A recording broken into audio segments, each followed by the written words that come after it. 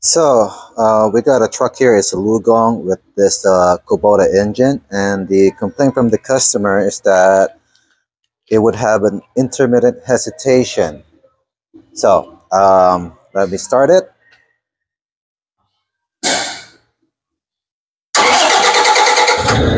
Right. Starts up fine. Idle. I mean, nothing really obvious.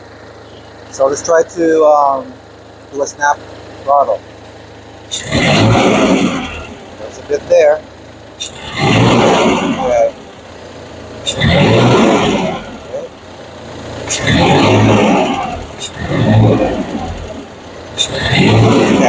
I don't know if you can hear it, but under a snap, you would hear kind of like a fish bite misfire. Not all the time, but it's there. There you go. Yep, that's a hesitation. But let me try to increase the RPM slowly.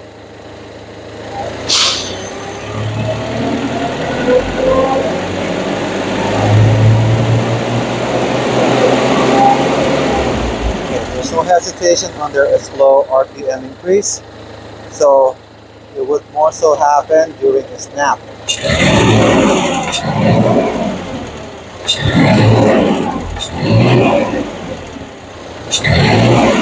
Not all the time, but it's there.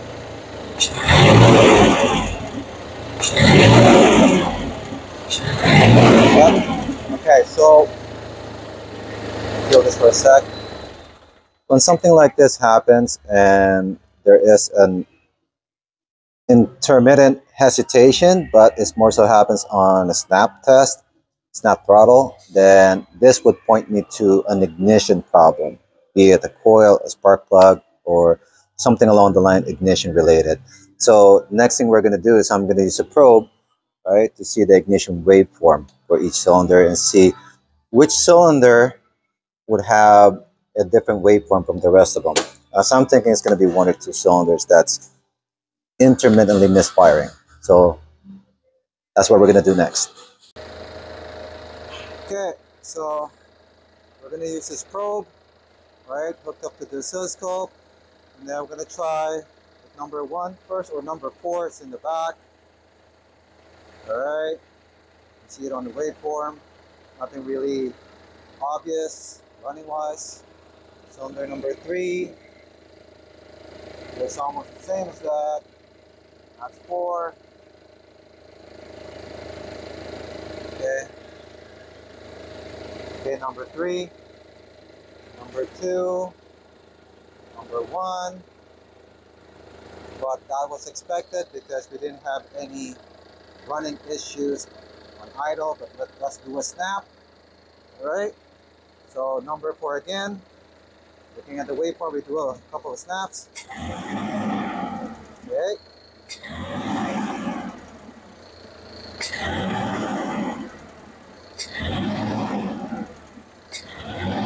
Okay, we felt the hesitation, but it's not happening on number 4. Let's try it on number 2. Okay, this is now number 2. Ooh, okay, let me do a snap again. Okay, nothing there.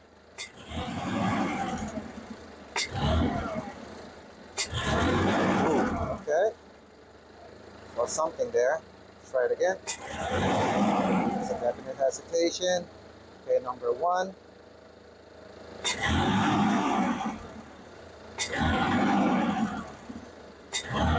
Let's wait for the hesitation to happen.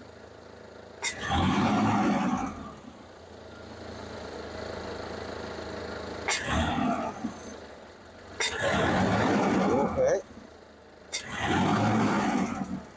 Number 1, let's see.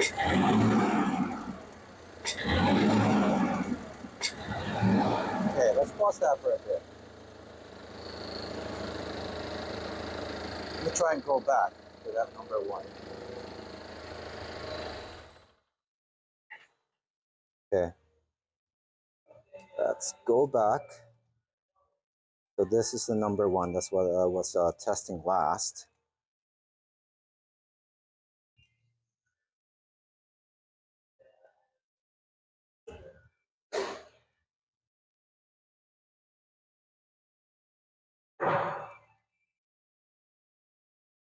Nothing really much. Okay, let's run this again and see if we see something definite.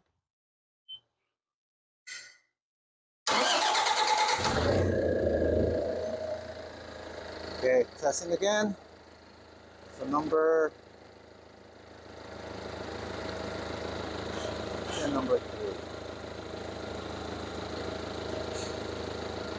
Okay, I'm on number 3 right now. Snap. Okay, pause that for a sec. Go back.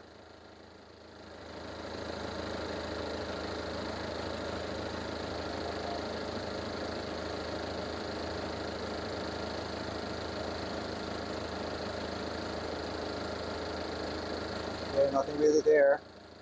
Okay, number 4. It's running. See?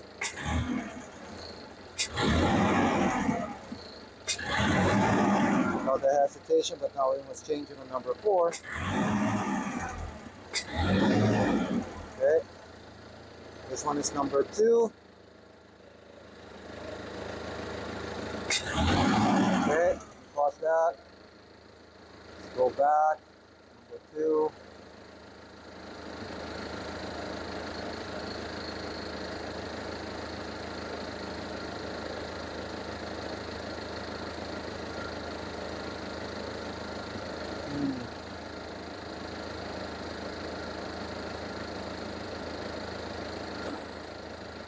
Let me do that again in number 2. Just raise up the trigger. Okay, number 2 again.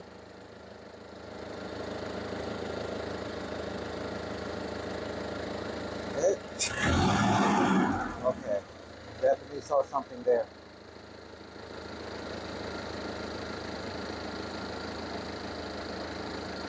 Okay. This is what's happening. Let me kill this for a second.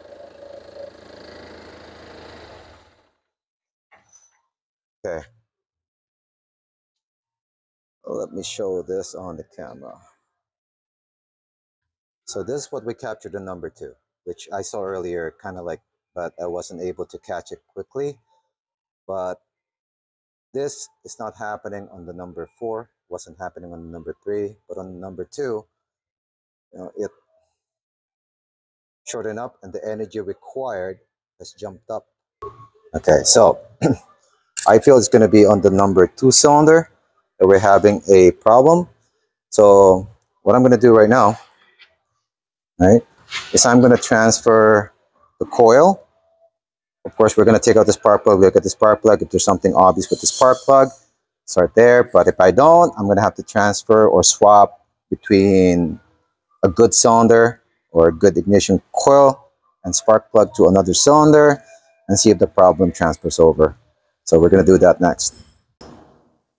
Okay, so we took out the ignition coil from the number 2 cylinder, and this is what I found. All right, so that's the ignition coil. As you can see here, now it's arcing out because of that broken boot. You can see that. So whenever it gets harder for the spark to jump inside the cylinder, especially on a snap throttle test where you have so much air going in when the engine is trying to go faster, it gulps in a big amount of air, raising the compression.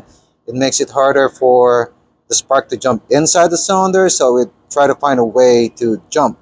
Right? Electricity, follows the path of least resistance, and in this case, it's going to jump outside because it's easier for the spark. Okay, so now we're going to replace this coil, and then we're going to do the test again and see where we're at. Okay, so now we replace the coil. All right, so we're going to go off with the number 4 again. First off. So that's number 4. Number 4 coil. Okay, do a snap. Okay, nothing really there. I don't feel that hesitation. Okay. Okay, how about number 3? Nothing there. Okay, so this is the one we replaced, number 2. More. Okay, so we see the spark line getting narrower, but that's normal. That's the way it should be. All right. Okay. Then number one.